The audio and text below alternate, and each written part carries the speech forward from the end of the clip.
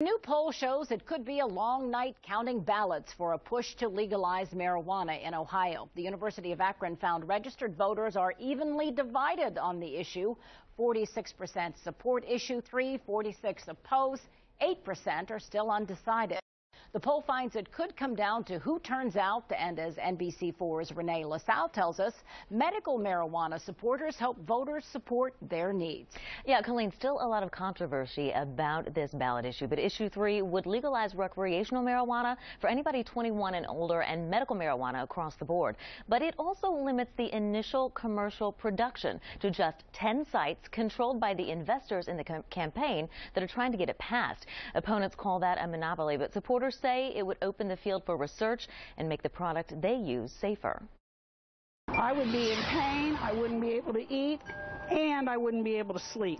57-year-old Victoria Dawson-Kahn is a supporter of medical marijuana and issue 3. She's plastering Licking County with signs to prove it. I don't have to live on pain medicine. The grandmother of 8 uses cannabis to help ease her chronic pain and health issues. In downtown Columbus, former talk show host Montel Williams says he uses it too. Cannabis is just another weapon in my arsenal. Williams has used cannabis for 14 years to control the symptoms of his MS. We're talking about individual rights and individual responsibilities. He's advocating to give parents like Nicole Schutlin and her daughter Lucy the same opportunity. Lucy's tried 11 different prescription medications with no lasting success. Nicole says medical marijuana could be the answer. This is not fake hope. This is real.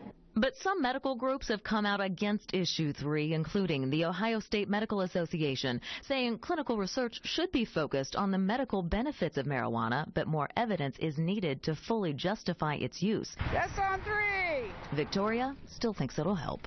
Well, I know so many people. It's unlimited.